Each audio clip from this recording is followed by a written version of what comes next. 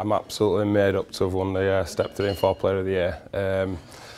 It's just been a great season for us, and it just kind of tops off a really good, what's been like the last couple of months for me. I got the Supporters Player of the Year at the club as well, so it's just another bonus in there for what's been a great season. Everyone's absolutely buzzing around the place now, especially we've got a place where we can call home now. Broadhurst Park it's unbelievable for a ground at this level.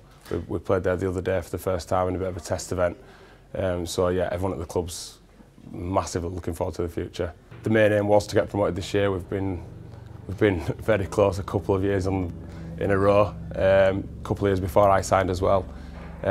So the main target was to get the promotion, but always nice to have a cup run. Good to get some money for the club, and then good to play at like grounds like Torquay that we did. So overall, yeah, it's been a good year for everyone. It was a slow start, but once we got the momentum going, we moved to Curzon Ashton after playing at Stalybridge, and they've got a really nice ground and nice setup, and our team likes to play football. We get the ball down and we play.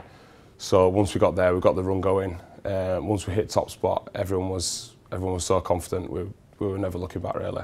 We had a couple of little blips, but we'd gone I think 24 games unbeaten, so there was always going to be a couple of games that we were going to struggle.